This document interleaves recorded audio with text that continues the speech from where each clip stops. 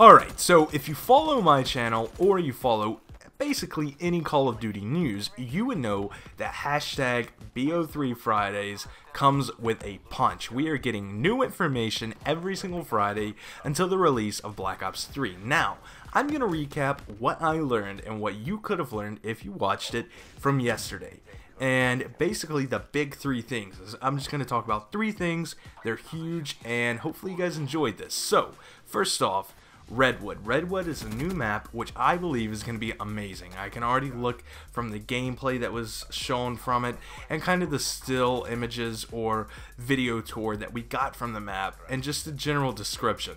It looks like it's going to be really fun, really balanced, and a key thing about this map is that it was the last map made that's coming with the game. So, you know, it's going to have all bugs fixed. You know, it's going to be pretty much amazing. It's going to be tailored for jumping, wall running, and I think it's going to be pretty much fun. You know, it's probably going to be the map that I vote for just because of how cool it is. I think the Redwoods are amazing, or the Redwood Forest is amazing, and you know, endless possibilities for Black Ops 3. I'm glad they did this. Next, we're going to be talking about the new specialist character. Forgive me, I do not know his name, but he is a pyro. He has a flamethrower as his assault and a, what is it? It's like a defense field almost as his like specialist strictly for him. You know, I'm not too sure what they call that yet, but I kind of think of it like specialist kill streaks or score streaks, whatever you want to call them. It's like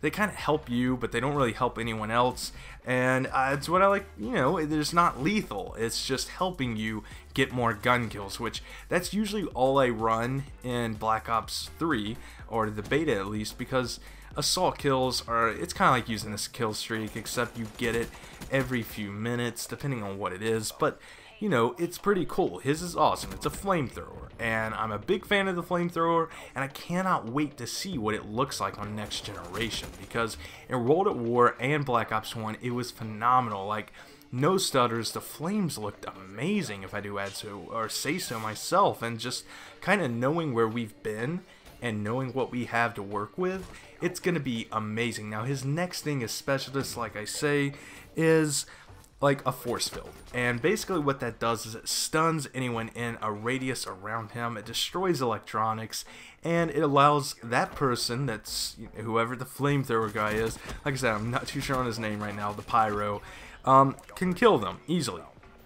They're just standing still, they're concussed, and they don't really know what they're doing, you know, like, what's happening, I'm flashed. And David Vonnegar explained this as, and I don't really like his expression, I'm going to give it my own, tell me what you guys think. He says, it's like being inside of a building that's nice and air conditioned, and then walking outside when it's like 100 degrees, you know, I do know that feeling he's talking about. It's like, wow, I just closed the door and let's come back inside. But I think a better thing, and from the gameplay that I saw, is kind of like whenever you're cooking something in the oven and you open that oven door down and it feels like your face is about to melt off.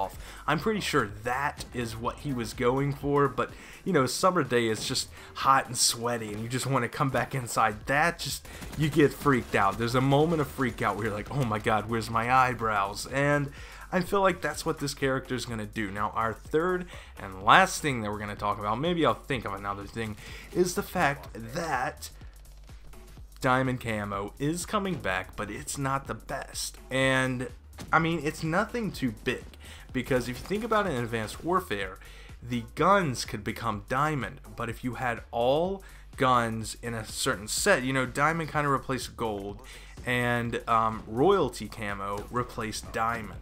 And I mean, that's really cool, but that means we're going even further down in the tier. Like, gold means nothing now, which is it's kind of sad, because if you think about it, what is diamond's gonna be gold, except it's not gonna be gold. It's like gonna be worse than gold, because diamond is gold, and then this new camo that they're gonna have would be the diamond, and then gold is kind of drifted away, especially in Advanced Warfare. That first couple of weeks, if you played the game, if you had the game, then you would know everyone was sporting gold. I think it was like 100 kills without attachments, and it was so easy. Like, I don't even think I used attachments until I got like the extended clip and grip, and I was just diamonding or golding all of my guns, and then carbon fiber was right there. All you had to do was take off all your perks, or maybe it was vice versa, who knows. But hope you guys enjoyed this video. Hope you guys are ready for Black Ops 3, because I am stoked. I cannot wait till the game comes out. We are at 27 days. We are in the 20s, and we've been in the 20s for a little bit, but I just, I haven't really pieced it together. 27 days, guys. I cannot wait.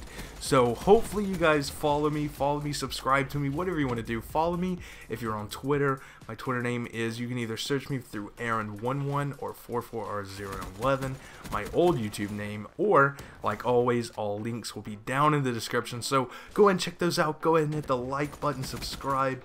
I cannot wait. I'm almost at 1.3 thousand subscribers. Think all of you guys, just let's win something together, alright?